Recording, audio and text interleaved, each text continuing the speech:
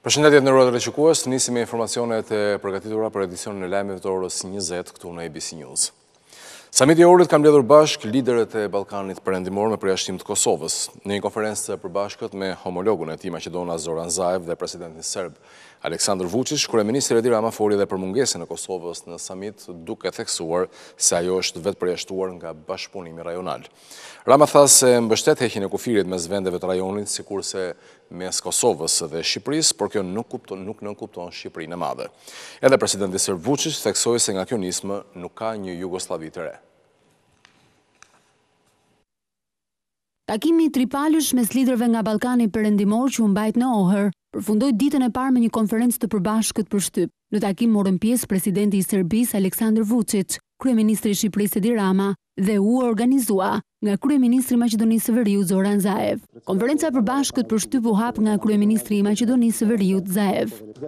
Sot do të flasim për një ëndër, Ballkanin e shekullit të 21. Do të përmirësojmë kushtet e jetës, do të ndihmojmë të rinjt të qëndrojnë në vendin e tyre dhe me këtë marrëveshje do të gjejmë një rrugë për të tërhequr investitorët e huaj. Ne kemi nisur këtë iniciativë, këtë plan. Ky Ballkan do të jetë ndryshe, një vend më i mirë. Zaev u bëri apel dhe vendeve të tjera të Ballkanit që t'i bashkohen nismës. Sipas tij tashmë kufit do të kalohen vetëm me kartë identiteti dhe kamionet me mallra nuk do duhet të presin me orë të tëra. Pas Zaev, presidenti i Serbisë Vučić ju drejtua audiencës. Kjo është një iniciativë shumë e rëndësishme për Serbinë. Jam krenar që në një kohë të shkurtër ne kemi qenë në gjendje të bijem dakord për diçka që nënkupton shumë për qytetarët tanë. Do të kursehen rreth 129 milion euro në momentin që kjo marrëveshje do të hyjë në zbatim, për të mos përmendur se sa e lehtë do të jetë për prodhuesit e domateve në veri apo në jug të Shqipërisë për të dërguar produktet e tyre në Serbi. Brenda 2 vitesh do të shihet rritja e investimeve në të tre vendet. Ai shtoi se dinte që marrëveshja e arritur në Ohër nuk do të mirëpritej në Serbi, por nuk i interesonte kjo gjë. Shumë njerëz nuk e kuptojnë këtë sot. E shoh që edhe Rama është në presion. Gjatë fushatës elektorale jam sulmuar nga rivalet politik që po ndërtoja një autostradë për Shqipërinë e Madhe, por ata morën 11 herë më pak vota se sa mua. Jam krenar për këtë marrëveshje me Maqedoninë e Veriut dhe Shqipërinë. Mund të jetë një dështim për ne në politik, por do të jetë e ardhmja. Nuk flitet për një Jugosllavi të re, por për një jetë më të mirë për qytetarët tanë. Kryeministri i Shqipërisë Edi Rama tha se nuk ka asnjë ide për ndarjen e Ballkanit Perëndimor, por për të përfshirë vendet e Ballkanit. Bashkëpunimi rajonal dhe jetësimi i 4 lirive të Bashkimit Evropian në bashkëpunim me vendet e rajonit, përfshirë edhe Serbinë, edhe Bosnjën e Hercegovinën, të cilat nuk e njohin Kosovën, nuk do të thotë as se Shqipëria ka ndryshuar qëndrim ndaj Serbisë lidhur me njohjen e Kosovës, as se unë kam ndryshuar mendimin tim që publikisht e kam thënë në vizitën time të parë në Beograd se Serbia duhet njohë Kosovën. Por në ndërkohë mos zgjidhja ende e kësaj çështje nuk është absolutisht një arsye që papritur Kosova të vetë përjashtohet. Dhe unë e konsideroj me rëndësi të veçantë në këtë nismë që kufiri mes Shqipërisë dhe Kosovës, njësoj si gjithë kufit e tjerë, të zhduket. Dhe që kjo ka dakordsinë edhe të palëve tjera përfshirë edhe Serbinë. Ndërsa kush flet për Shqipërinë të Madhe, kur unë flas për heqjen e kufirit në Shqipërisë dhe Kosovës, tani do duhet thjesht të heshti. Pra, nuk ka mundësi që unë të jem edhe mini Jugoslav edhe shqiptar o madh. Ai shtoi se takimi i radhës do të jetë në Durrës me 21 dhjetor, ku do të marrin pjesë edhe përfaqësuesi i Bashkimit Evropian për politika të jashtme, Josep Borrell. Zbardhe deklarata e nënshkruar në orë me iniciativë të kryeministrit të Maqedonisë Veriut dhe Shqipërisë Zoran Zaev dhe Edi Rama, si dhe presidentit serb Aleksandar Vučić. Në deklaratë renditen hapa konkret për lëvizjen e lirë të madrave, njerëzve dhe kapitalit, si dhe përcaktohet 21 dhjetori si data e takimit të ardhshëm që do të mbahet në Durrës. Deklarata fton liderët e 6 vendeve të Ballkanit Perëndimor që t'i bashkojnë kësaj iniciative me qëllim integrimin më të shpejtë të rajonit me Bashkimin Evropian. Liria e lëvizjes, siç thuhet, do të ketë më shumë efekte dhe do të arrisë konkurrentshmërinë e gjithë rajonit, që ka potencialin e 12 milion banorëve. Është dakorduar që të vendoset sistemi që do të mundësojë udhëtime vetëm me letër njoftime, leje e përbashkët e punës, që do të mundësojë njerëzve të punojnë në të 3 vendet pa procedura plotësuese. Kompanitë e këtyre 3 vendeve nuk do të duhet të shqetësohen për fuqinë punëtore, për shkak se do të kenë mundësi që t'i kyçin në të 3 vendet pa procedura shtesë. Lëvizja e lirë dhe e shpejtë e madrave do të inkurajohet përmes vendosjes së orarit të punës 24 orë për të gjithë shërbimet inspektuese, me fokus të inspeksionit fotosanitar dhe veteriner. Gjithashtu, paralelisht, njohja e ndërsjellë të kualifikimeve profesionale në kuadër të vendeve anëtare të iniciativës, si dhe nxitja e këmbimit të studentëve dhe fillimi i projekteve të përbashkëta për hulumtime dhe zhvillim. Para përfundimit të vitit, siç planifikohet, Serbia dhe Shqipëria do të vendosin mundësinë që qytetarët të udhëtojnë vetëm me letër njoftime. Serbia, Shqipëria dhe Maqedonia e Veriut planifikojnë ta përforcojnë bashkëpunimin në fushën e krimit transnacional dhe terrorizmit, përmes bashkëpunimit në fushë dhe migrimit dhe ndihmës së shpejtë. 3 vendet do të miratojnë rregulla vetanake në shumë fusha dhe me këtë do të përmirësojnë bashkëpunimin, me qëllim që kjo iniciativë mund të shndrohet në iniciativë më të rëndësishme politike në shekullin 21. Në takimin e Ohrit të 4 lirit do të hynë në planin aksional që duhet të japë rezultate konkrete deri në takimin e ardhshëm më 21 dhjetor në Shqipëri.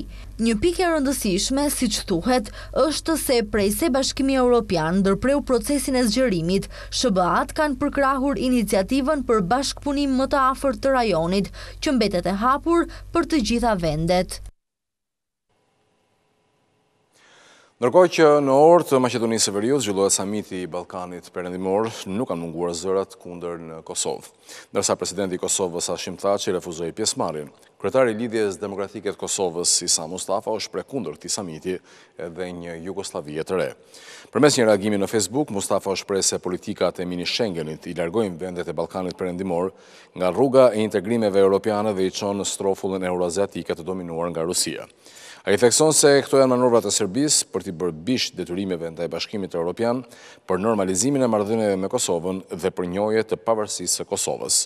Ndoshta kryeministri i Shqipërisë dhe ai i Maqedonisë Veriore kanë të qartë se ku janë interesat e vendeve të tyre, por Kosova jo, thuhet në reagimin e Mustafës.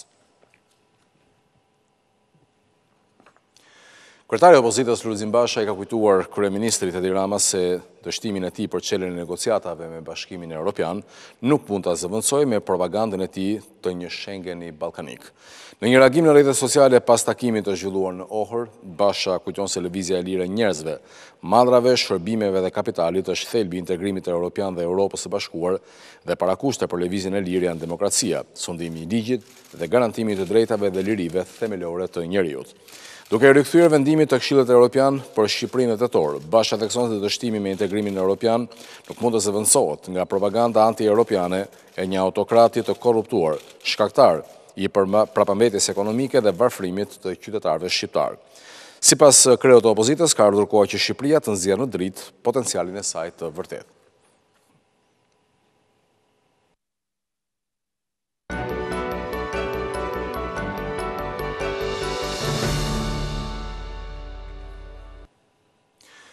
Një aksident tragjik gjatë natës i ka marrë jetën 2 vajzave 17 vjeçare në Brezhit të Tiranës, të cilat së bashku me 3 të rinj të tjerë përktheheshin nga një festë datëlindje. Sipas policisë, mjeti i drejtuar nga një 18 vjeçar, si pasojë e lagështirës, ka dalë nga rruga. Nga aksidenti është plagosur 18 vjeçari që tashmë është arrestuar, si dhe 2 pasagjerët të tjerë nga 14 vjeç, njëri prej të cilëve kishte edhe datëlindjen. Ditëlindja u kthye në tragjedi për shkak të një aksidenti të tmerrshëm që tronditi tërë opinionin publik, ku humbën jetën 2 adoleshente, pasagjere, Denata dhe Suada Serani nga 17 vjeç dhe u plagosën drejtuesi i mjetit Francesc Shaba 18 vjeç dhe 2 të rinj të moshës 14 vjeç. Aksidenti tragjik ka ndodhur mbrëmjen e 9 nëntorit në fshatin Bërzhit. 5 adoleshentët kishin dalë për të festuar ditëlindjen e njërit prej 14 vjeçarëve. Ata po udhtonin me makinë me targ AA 044 LN dhe pasi kishin mbaruar festën, po ktheheshin për në banesat e tyre, por shpejtësia e lartë e mjetit dhe lagështira e madhe në rrugë kanë bërë që makina të dilte nga rruga dhe të përplasej me një shtyllë ndriçimi që ndodhej në krahun e sipërm të rrugës. Përplasi kjo që ka shkaktuar botimin e makinës duke nxjerrë mjetin në anën tjetër të rrugës, ku është përplasur me një pemë. Fillimisht, ekspertët shprehen se makina është përplasur nga pjesa e pasme në anën e shoferit duke u batuar më pas. Sipas dëshmive të banorëve të zonës, të cilët refuzuan të flisnin përpara kamerave, 2 adoleshentet kanë gjetur vdekjen e menjëhershme. Banorët u shprehen se trupat e pajetë të 2 adoleshenteve janë gjetur disa metra larg mjetit për shkak të përplasjes. Po ashtu, ata shprehen se një mrekulli i ka shpëtuar 3 adoleshente të tjerë, pasi sipas tyre, aksidenti ka ndodhur rreth orës 23:30 minuta, ndërsa policia dhe ambulanca kanë bërritur pas orës 24:00. Policia ka arrestuar në flagrancë shtetasin Francesc Shaba, 18 vjeç, banues në Bërzhit, pasi rezultoi se Shaba ishte i papajisur me leje drejtimi të grupit B. 18 vjeçari akuzohet për veprat penale, shkelja e rregullave të qarkullimit rrugor dhe drejtimi i mjetit në mënyrë të parregullt.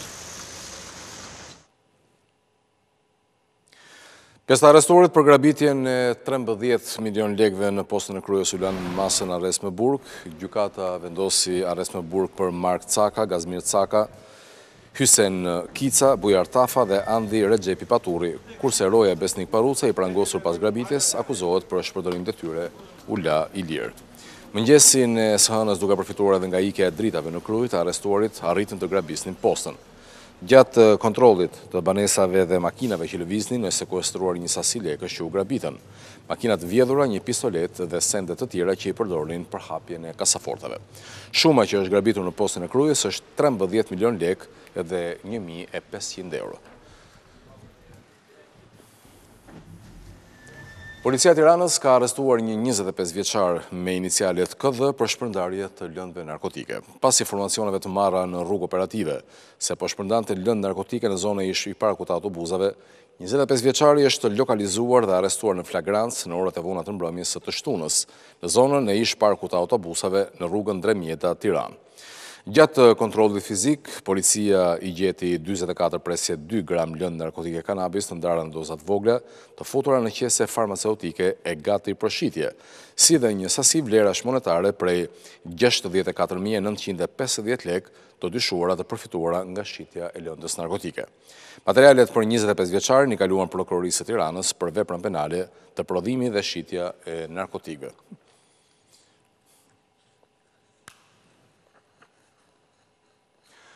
Banorët e Unazë së Re janë njoftuar se nesër duhet lirojnë shtëpit pasi është afati i fundit për prishjen e banesave. Por banorët paralajmërojnë se nuk do të lejojnë aksionin e IKMT-s. Ish deputeti demokrat Klevis Balliu thotë se banorët duan dialog për t'i dhënë zgjidhje çështjes. Më 11 nëntor, banorët e Unazës së Re janë njoftuar se duhet që të lirojnë banesat e tyre, sepse do të nisë shëmbja. Jashtë kameras, banorët pohuan se ata kanë vendosur që të mblidhen në orën 7:30 të mëngjesit, së bashku me fëmijët e tyre në mbrojtje të shtëpive. Banorët e Unazës së Re shprehen se nëse punojnës të IKMT-s ose policia do të shkojnë në Unazë për të nisur shëmbje në objekteve, ata do të përballen me policinë, pasi shtëpitë e tyre do t'i mbrojnë me çdo kusht. Banorët ishin mbledhur para gjykatës penale të Tiranës pasi u zhvillua seanca për caktimin e masës së sigurisë për shpëtim Selimin, personi dyshuar se ka dhunuar më 7 nëntor një nga punojësit e IKMT-s. Gjyqtari Kujtim Vraniçi vendosi për Selmanin masën arrest në shtëpi. Në mbrojtje të banorëve ishte edhe ish deputeti demokrat Klevis Balliu, i cili deklaroi se banorët e Unazës së Re kërkojnë dialog. Që ka disa hapa që duhen ndërmarrë përpara se të vish tek dëbimi. Dhe kush është hapi i parë sipas PNUD? Dialogu. Ja ku i keni këtu është e para, është shkruar në anglisht, në Opportunity for Genuine Consultation. Dialog. Dhe banorët e UNAS-ës kanë një vit që kërkojnë dialog. Partia Demokratike nga mediat e juaja, me qindra herë kemi kërkuar që qeveria të sjellë një përfaqësues dhe të dialogojë të thotë orën, ditën dhe vendin për të dialoguar me banorët në mënyrë që të shmangen këto konflikte. Punonësit e IKMT-s kishin mbërritur në UNAS të re për të bërë njoftimin e përfundimit të afatit për lirimin e banesave. Një grup banorësh në bashkëpunim me njëri tjetrin kanë goditur me gure sende të forta punonësit e IKMT-s, ku përpasoj mbetën të plagosur 4 prej tyre dhe një punonjës i policisë. Gjithashtu u dëmtua edhe një automjet i uniformave blu.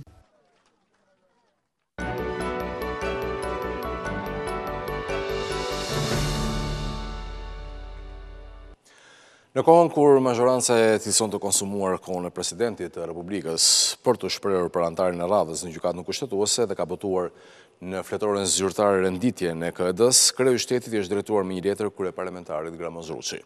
Në letrën e tij, presidenti sqaron se përngërshjen e krijuar është përgjegjës Këshilli i Emërimeve në Drejtësi.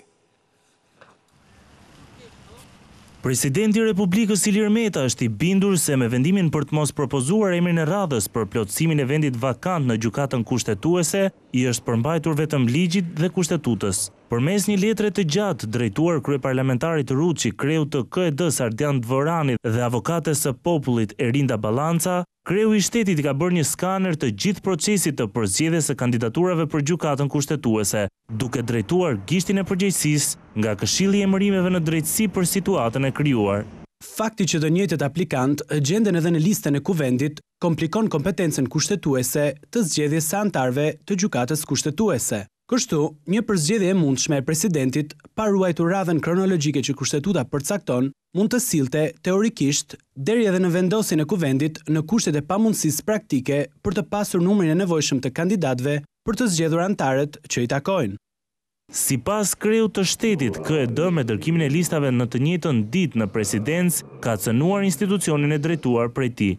Me procedurën fundore administrative të dërgimit të listave që kanë ndjekur kryetari i KED-s, duket hapur se ky organ ka cënuar parimin e lojalitetit kushtetues, pasi në veprimtarinë administrative të tij nuk ka treguar kujdes e bashkëpunim me institucionin e presidentit të Republikës në procedurat e emërimit të anëtarëve të rinj të gjykatës kushtetuese. Duke anashkaluar dhe mos vlerësuar thellësisht faktin se çfarë efekti do të prodhonte veprimtaria e tij administrative në ushtrimin e kompetencave nga presidenti i Republikës dhe Kuvendi i Shqipërisë, Këshilli i Emërimeve në Drejtësi i ka vendosur organet në një vështirësi për të ushtruar kompetencat sipas rregullit kushtetues. Thirrjen e tij të fundit, presidenti Meta e kishte për ligjvënësit që do të votojnë këtë të hënë për anëtarët e rinj të gjykatës kushtetuese, të cilëve, përpara se të shprehin përgjegjësinë e tyre me votë, i sugjeron të lexojnë rrugën ligjore përmes së cilës duhet të kalojë procesi i plotësimit të vakancave për gjykatën kushtetuese. Konflikti e presidentës kuvend për zgjidhjen e anëtarëve të gjykatës kushtetuese sipas ish-presidentit Bujar Nishani është një përpjekje e mazhorancës për të vënë në kontroll një tjetër institucion të drejtësisë. Në një intervistë për ABC News, Nishani sqaron se Meta ka respektuar vetëm kushtetutën dhe do të duhet që edhe kuvendi të ndiqte të njëjtën rrugë për të zgjedhur anëtarin e radhës në gjykatën kushtetuese. Ish-presidenti Bujar Nishani është i bindur se nëse do të ishte në pozitat e Ilir Metës, do të kishte bërë të njëjtën zgjedhje me atë të kreut të shtetit për plotësimin e vakancave të gjykatës kushtetuese. Në një intervistë për ABC News, Nishani kujton se në këtë rast, kushtetuta nuk ka lënë asnjë vend për interpretim, pasi është shumë e qartë. Kishte vend fare për të krijuar debate dhe diskutime të tilla, sepse më qartë se sa është e shkruar në kushtetutë nuk mund të kishte. Kushtetuta bile në këtë rast ka kaluar edhe përtej konceptit kushtetues, e cila referon parimet bazë dhe pastaj detajet reflektohen dhe jetësohen në akte ligjore dhe në ligjore, por në këtë rast kushtetuta ka shkuar përtej asaj të drejtës zakonore që paraqet një kushtetutë dhe është në detaje. Unë mendoj që edhe në këtë rast presidenti i Republikës dhe kushdo që do të ishte në zyrën e presidentit të Republikës ka obligimin të zbatojë dhe të ndjekë kushtetutën e Shqipërisë. Jo pa qëllim është përcaktuar një radhë në kushtetutën e Shqipërisë kush e cakton anëtarin e parë, kush e cakton anëtarin e dytë. Nëse nuk do të kishte një logjik kushtetuese dhe një arsye, ligjvënësi nuk do ta parashikonte këtë radhim në nenin përkatës të kushtetutës, por ka një logjik ligjore, ka dhe një logjik institucionale dhe politike në kuptimin shoqëror të fjalës. Por edhe në këtë rast, për nishanin, majoranca i është rikthyer tentativës së saj për të kapur një tjetër institucion të drejtësisë, siç është gjykata kushtetuese. Ka një proces të gjatë edhe tashmë të diskredituar të tentativës për të kapur politikisht sistemin gjyqësor. Ka një tendencë dhe një kulturë për të dhunuar çdo element logjik të shoqërisë, çdo element logjik të institucioneve shtetërore. Pra, për fatin e keq, sot neve jemi në atë ngërçin dhe krizën e madhe shoqërore, kur dhuna shtetërore, dhuna e të fuqishmit të paligjshëm në fakt, nuk përfill kushtetutën, nuk përfill institucionet, nuk përfill rregull, nuk përfill ligjshmërinë. Por a gaboi Lirmeta me dekretimin e gjyqtarit Besnik Muçi si antar të gjykatës kushtetuese në kohën kur ky i fundit nuk i ka mbyllur ende hesapet me procesin e vettingut? Sa kohë është një proces i bazuar në afatet që parashikonte ligji dhe procedura, presidenti mund të vihet në situatën e sanduiçit, në njërin krah duhet të respektojë afatet që ligji e obligon presidentin Republikës, nga ana tjetër presidenti ndeshet me vonesat që vijnë nga ana e institucioneve të caktuara, sepse mendoj që nëse institucionet që janë të ngarkuara me bërjen e vettingut do të kishin përshpejtuar procesin dhe presidenti nuk do të ishte vënë në këtë situatë ku ai mund të priste dhe duhet kishte pasur edhe le të themi pastërtinë plot formale nga ana e këtyre institucioneve, por nga ana tjetër nuk e pengonin presidentin e Republikës që të zbatonte afatet e tjera për emrimin e kandidaturës për në gjykatën kushtetuese, sepse në të kundërt, nëse presidenti do të kishte pritur vendimin kush e di se kur mund vinte nga ana e institucioneve të vettingut, atëherë do të akuzohej që kishte shkelur afatet kushtetuese për emrimin dhe po vononte emrimin antarëve të gjykatës kushtetuese. Këtë të hënë, Kuvendi do të respektojë radhën e tij duke votuar për 2 emrat e rinj të gjykatës kushtetuese.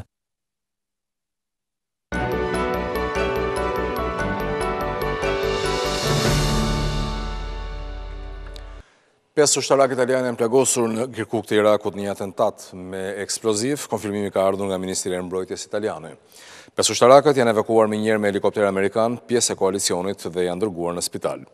Nga 5 plagosurit, 3 janë në gjendje të rëndë në plag në këmbë, e për njërin ka qenë nevojshme prerja e këmbës. Sipas shtabit italian të mbrojtjes, ngjarja ka ndodhur mëngjesin e të dielës, kur një bombë partizanale ka shpërthyer kur ekipi italian po lëvizte në këmbë. Prokuroria italiane ka hapur hetim për akt terrorist me pasoja të rënda. Ushtarakët po kryerin aktivitet servitor dhe mësimor për forcat e sigurisë irakene të angazhuara në luftën kundër ISIS-it.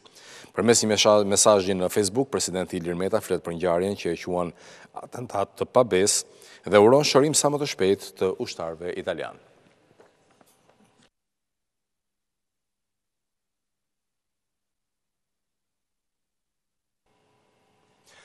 Trajneri kombëtar Sederia shpalli listën e lojtarëve për Andorrën dhe Francën dhe komentoi ndeshjen e Europianit. Italiani kërkoi përqendrim maksimal tek Andorra dhe është prej emocionuar për inaugurimin e stadiumit.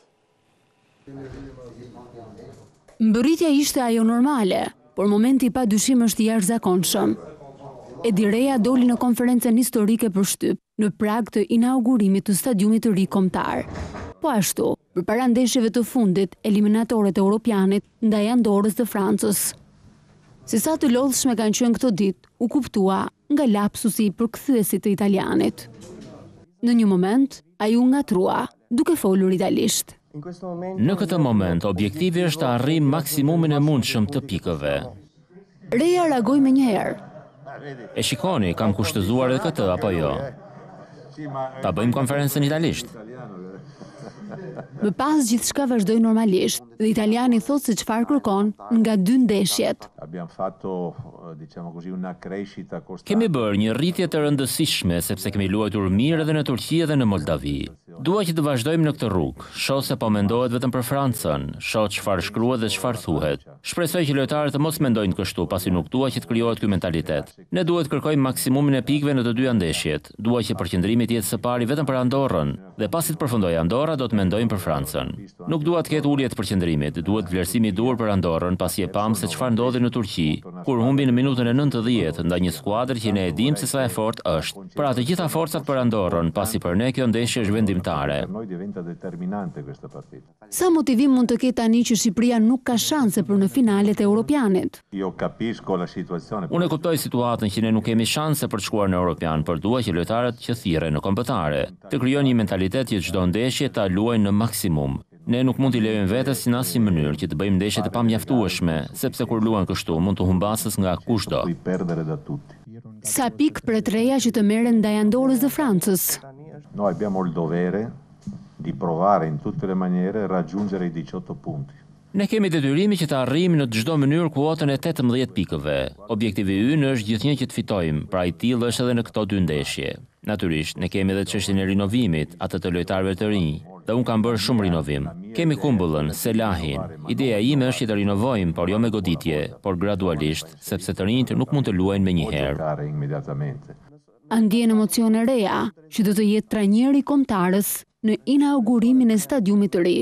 Sono molto emozionato perché... Po, jam shumë i emocionuar dhe jam i bindur se të gjithë ata që kanë qenë para meje si De Biasi apo Panucci do të jenë paksa xheloz që unë do të jem në këtë stadium.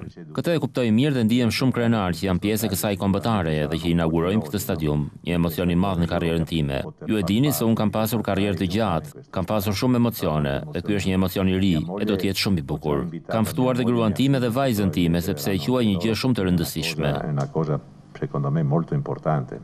A mund të ketë ndikim ky inaugurim në paraqitjen ndaj Francës? Sì, sicuramente. Po patjetër. Kur luan në një stadium të ri të këtij niveli, kur është plot me 22.000 spektatorë, aq sa ka kapacitetin, është e qartë që krijojnë stimuj shumë të rëndësishëm. Një stadium i tillë me tifozët kaq pranë dhe me këtë atmosferë, padyshim tek lojtarët mund të ketë një ndikim të rëndësishëm. Në fund, trajneri shpjegoi se si e njeh kundërshtarin Andorrën.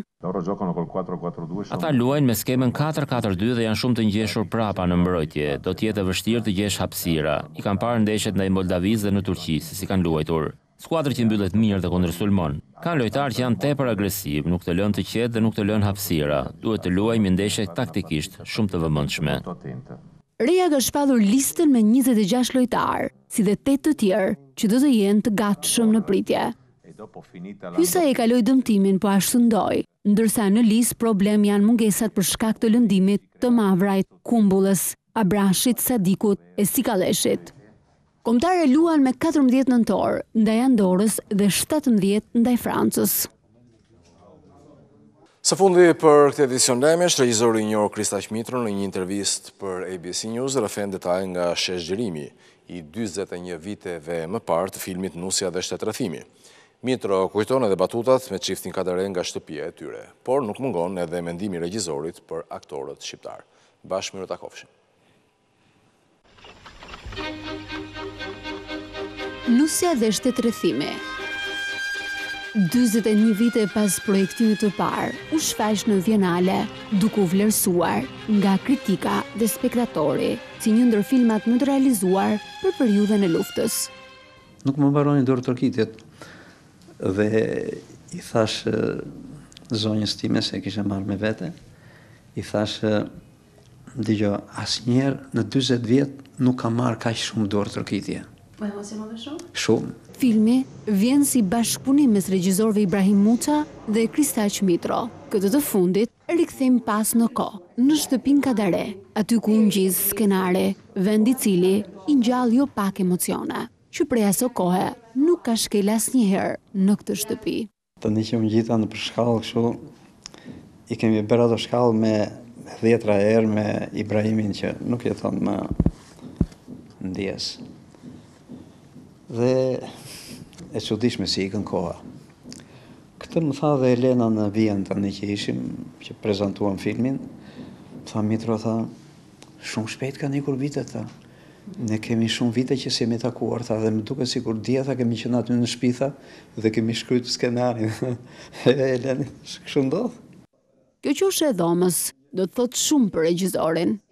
E kam pasur në dorë këtë novel edhe para 40 vjetësh, se Elena na prezantoi pikrisht novelën të shkruajtur me dorën e vet. Novela sa kishte dalë, dhe pati një johon në publik shumë, pëlqye shumë. Dhe ne aty pastaj u ngacmuam shumë dhe e zgjodhëm dhe erdëm këtu në këtë shtëpi dhe i kërkuam Elenës, i tham ne duam të bëjmë novelën tuaj, ta bëjmë film. Si e pritja ajo? Në fillim nuk foli, heshti, tha, po çfarë ka pëlqyer? Pikërisht na ka pëlqyer, i tham ne, Nusja dhe shtetërrëthimi. Që nga titulli, i tham ne. Wow, tha. Edhe mua më pëlqen titulli shumë dhe me firma tona, po tamam 7-8. E kam dhe në shpik të skenarë. Shiko sa punë është bërë. Dhe më thënë, gjithmonë shkruesh, korrigjohesh, Elena vinte me gjëra të reja, kishte raste për shkakun që vinte edhe me episodet mbaruara, dhe pasaj mbas 2-3 ditësh binte telefoni, hajde një pak në shtëpi se duhet bisedoj.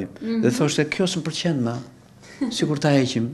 E shikojmë, e heqim, s'ka problem. Ja pikërisht aty ku jeni ulur ju, jemi ulur ne që ditën e parë dhe kemi lexuar më tepër, nuk kemi shkruar dhe kemi diskutuar me njëri tjetrin se si çfarë mendimi kishim ne, si e mendonim, si e viziononim filmin, pa e bërë akoma, dhe Elena dëgjonte, sepse na tha që në fillim është herë e parë që unë punoj, tha, për një gjini të tillë, tha, nuk kam punuar ndonjëherë. Dhe kërkoj një ndihmë nga ju, tha, në kuptimin që të orientohem, pastaj do shkruajmë dhe do punojmë bashkë. Dhe kështu ndodhi. Historie që ta paraqesnim pak më moderne dhe ky modernizmi desh na, si thuash, patëm konsekuenca, por i shpëtuam dhe ato. Sot është dita e dytë e qëndrimit tim tek Anastasa. Shokët kanë vendosur që unë të rimbyllur, sepse armiqt po më kërkojnë nga të katër anët. Që në fillim, rrëfena synonim të krijonin një film ndryshe, madje mentimin e miqve, ai thotë si ja dolëm, të mos censuroheshim shumë. Ndërtuam, si thuash, një gjuhë filmi ndryshe. Dhe kjo ne përqafuam dhe kishim entuziazëm në këtë kërkim.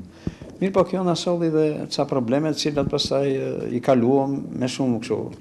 Brenda frikrave, brenda guximit, brenda dhe një lloj, si thuash, ndime nga miqësitë që kishim brenda në kinostudio. Por regjizori kujton edhe batutat që i lëshonte Ismail Kadare. Dareja dilte nga e dhoma atje, edhe na vinte këtu. Ma çka keni shkruar? Fliste pak si, e bënte pak si atë gjëra kastricën kështu dhe i thashim ne, pa shkruajmë. 1 ditë, 2 ditë, 3 ditë. Edhe një ditë të tha, ore të lexojmë në një gjë, tha. Jo, tha Elena, nuk tregojmë, tha. Absolutisht tani, tha, jemi në punë, tha, jemi në punë e sipër, nuk Elena ishte e jashtëzakonshme. Edhe Kadaria ka pas pasion kinema në rinin e tij. Madje më the që të ka thënë edhe ty diçka të tipit të tillë. Po, se ra muhabeti një ditë edhe më tha, Mitro, tha, unë kam parë, tha, filmin e Pontecorvos, tha, Beteja e Algjerit. Pa ai s'është regjizor, tha, ka qenë, domethënë, ai më tepër është gazetar, tha. Dhe pati guximin të ndërtoj një film, tha. Mund ta bëj unë, tha, të bëhem regjizor, tha, dhe qeshi. Thash, tani ju mund ta thoni si me shaka, po ndodh, thash, dhe raste ka pasur në përbot. Pritja ngrohtë e filmit shqiptar në Bienale e ka befasuar. Një nga pyetjet e para ishte kjo, përse filmi është mbajtur në Chelsea për 41 vjet? Mbetëm për momentin, dhe unë dhe Elena. Po, kështu ka ndodhur, i tham, diktatura, mos dalja jashtë kufive tanë, mos marrja pjesë në festival, se këtë nuk e vendosin ne, vendosin nomenklaturat e atij shteti. Duket sikur ky film është regjiruar tani afër dhe jo se është i kaq viteve, i 41 vjeteve. Kjo nga mjetet shprehëse të filmit. Vetë filmi ka mjete shumë të avancuara dhe kjo i bënte shumë përshtypje atyre. Kristaq Mitro thot se ai dhe grupi realizues ishin të vetëdijshëm se kishin bërë një film të mirë dhe se nuk kishin shkelur vijën që nuk e lejonte koha, por gjithçka ndryshoi pas shfaqjes së dytë. Pastaj, filmit i ndryshoi edhe fundi, të cilin as sot nuk e pëlqen regjizori.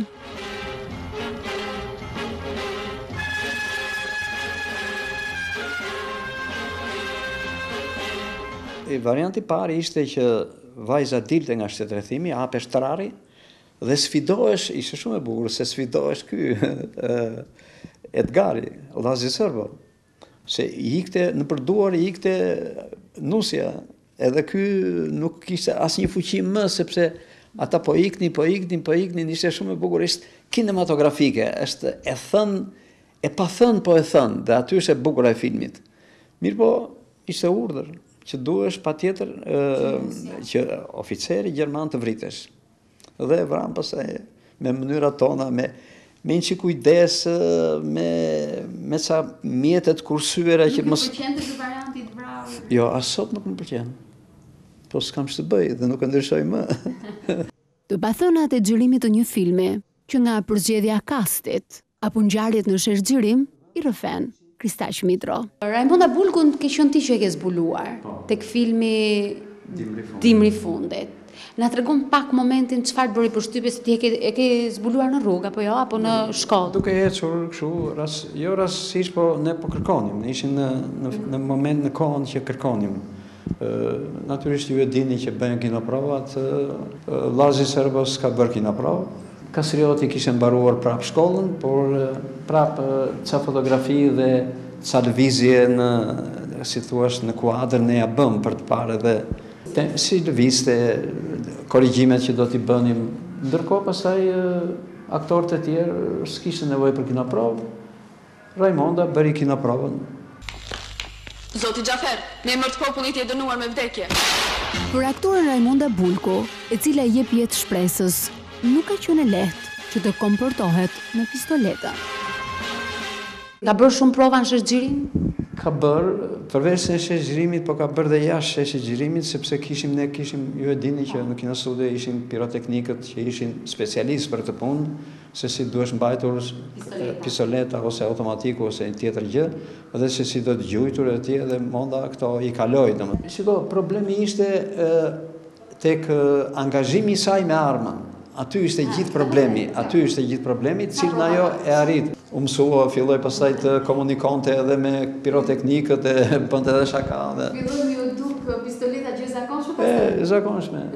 Jo pak e vështirë, ka qenë edhe realizimi i gërshetave të saj, sa më origjinal. Flok të vërtet. Monda nuk i ka pas flokët kaq gjatë. Jo, ka pas flokë të shkurtër, po mënyra se si janë lidhur flokët është mjeshtria e grimjores, e piktores grimjore, e Luçit, e cila ndërtoi këtë situatë. Dhe ne e kërkonim se është biseduar gjatë për se si do të jetë monda me gërshetat, qoftë me veshjen. Domethënë janë flokë origjinal të vendosur. Të vendosur aty, janë shumë vërteta, janë flokë vërtet. Apo dobësimi i Kastriot Çaushit. Çdo ditë bënte elitarin që mëngjes, kërcente që të dobësohesh. Sa kile duhet vinte? Jo, pas ishte problemi i kileve, ishte që të vinte tamam të e deshim kështu më elegant, më djalosh, më kështu ideal ishte. Jo, natyrisht se ça hante pak hanim, nuk hanim në gjë të madhe shumë. Por pastaj e futëm në këtë detyrë dhe e bëri çdo ditë. Nuk bënte naze? Jo, Kasrioti?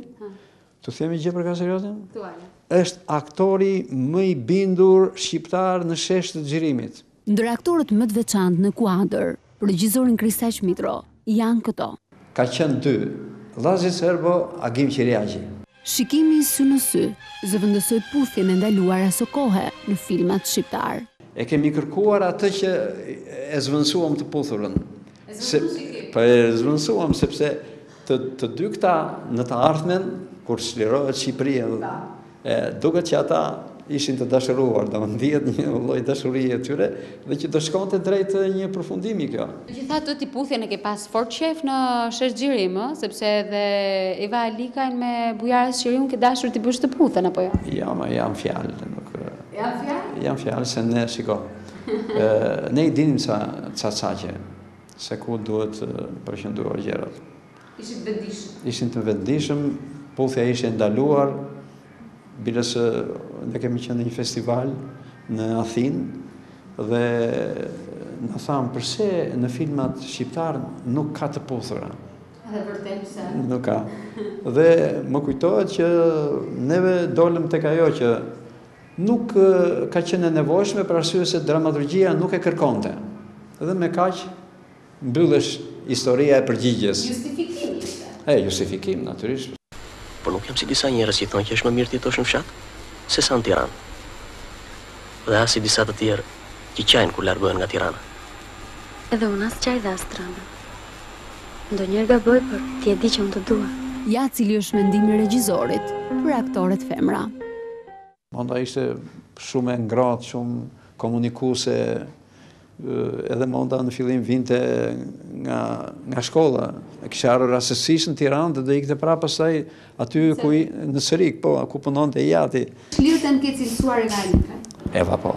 Kishte të vetën, si ja kishte dhënë askush as në shkollë se kishte marrë, sepse vetvetiu një aktor nuk bëhet në shkollë, ai duhet të ketë lindur për aktor, se është kështu, pastaj aty edukohet, zdrugohet, këshillohet, e tjera. Dhe ajo ti mendon se kishte lindur? Kishte lindur, ishte shumë e lirshme, dhe më kujtohet në një rast me Vangjush Furxhiun, që e vurin pozitë vështirë Vangjushin, dhe më thot Vangjushit, tekstin duhet ta shkurtojmë, ta ndajmë në 2.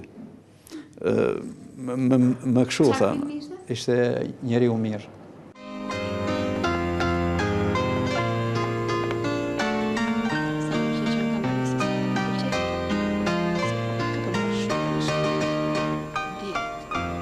Është viti 1991, filmi Një vajzë një djalë, i cili shënon dhe realizimin e filmit të fundit të Kristaq Mitros. Ema Andrean prap, sa kishte mbaruar shkollën e baletit, ishte dita e fundit, do ikte në shtëpi, dritat e sallës po mbylleshin, ai kishte dhënë saxhon që ishte për të bërë aty dhe kur e pam që ishte në fund atje, po rinte, edhe i hapëm dritat, i thash Ibrahimit, i thash, ora më duket se e gjetëm. Ku është? Ja, jo atje, i thash. Ta tharasim, e thirrëm në përqeu, pastaj erdhin kino studio, bëm disa kino prova, po e zgjodhëm dhe kjo ishte e gjitha. Por ai po mendon edhe rikthimin. Në fakt dëshira është e madhe për të kthyer, tash i presim mbledhjen e bordit, ku janë 3 të huaj dhe 2 shqiptar, që të vendosin për projektet që janë paraqitur nga ne dhe nga kolegët atje në qendrën kombëtare të filmit. Histori reale, po është historia që ka ndodhur dhe që e ka prezantuar Roland Gjoza, se ai është skenaristi. Madje ai ka përzgjedhur edhe castin dhe vendin e xhirimit. Për shembull, nëse unë do më aprovohet ky skenar, unë kam menduar ta xhiroj në Puk. Dhe kam parë Pukën disa herë në të borë. Dhe Puka është ajo ka mbetur, përveç pjesës që është ndërtuar, rregulluar, nuk është prekur pjesa tjetër. Dhe atje është pothuajse e gjitha gati për të xhiruar. Me borën që vjen dhe nuk mbaron, e kam bërë zgjedhjen. Disa janë nga ata që unë i kam pasur, po ka dhe të tjerë të kështu. Mungon personazhi ajo është 17-18 vjeç. Quhet Tereza, e vërteta, me emrin e vërtet të saj, kështu do të mbahet filmi, dhe më thot skenaristi që e ka parë real Terezën, dhe kur është vrarë Tereza e ka parë, thot që ka qenë një vajzë e jashtëzakonshme, thot, qoftë nga bukuria, qoftë nga sjellja dhe mënyra se si rinte në klasë, se si sillesh, se si buzëqeshte e tjera, se ka një histori shumë të dhimbshme e vajzë. Regjisori Kristaq Mitro, rrëfimin për ABC News e përmbyll kështu. Mbas shumë vitesh që të futen prapë në kinema, domethënë është me tërmend e ëndroj, sinqerisht e ëndroj. Unë e them gjithmonë, unë vetëm kinema di të bëj. Nuk di të bëj gjë tjetër. Kineman e bëj.